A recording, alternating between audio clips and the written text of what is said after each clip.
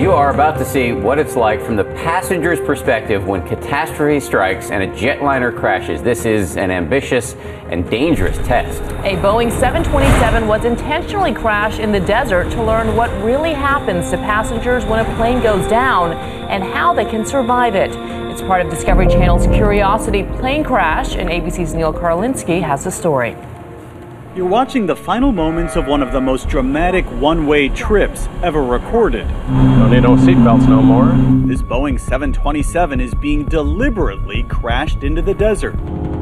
On board, more than $500,000 worth of crash test dummies, 38 specialized cameras, sensors, and a crew of incredibly daring pilots wearing parachutes. Minutes before impact, they bail out of a hatch in the back of the plane. Jumpers away, jumpers away. Then, the huge jetliner careens into the ground. A horrific yet survivable crash that tears the plane apart.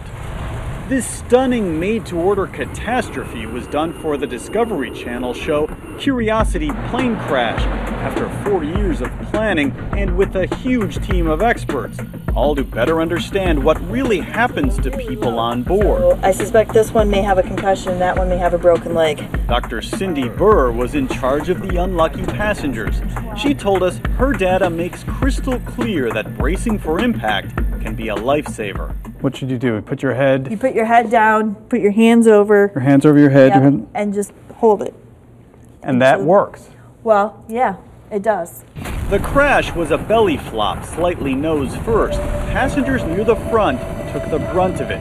Rows 7 and forward were considered fatal. Seat 7A was actually catapulted out of the plane. Many of the seat-belted passengers who didn't bend over to brace had spinal injuries from jerking forward in their lap belts. We're going to put both of them on the sled and then we're going to see what happens. And she showed us something else in her lab, a simulated mother holding an infant on her lap, a familiar money saver for parents everywhere. After a relatively minor impact, the mother can't hold on. Even though she's done the same thing as a parent, Dr. Burr says having a child on your lap simply isn't safe. There's no way. That impact is so severe, there's no way you could hold that child. The plane crash revealed other things too, like the tremendous amount of debris that can be deadly to anyone sitting upright. Also, how critical it is to be able to make your way out fast. Generally, sitting within 5 rows of an exit gives a passenger the best odds. That was quite possibly the most spectacular thing I've ever seen in my life. The science of destruction. A picture-perfect crash, a wrecked jetliner, and a treasure trove of new information about what it takes to survive the unthinkable. For Good Morning America, Neil Karlinski, ABC News, Detroit.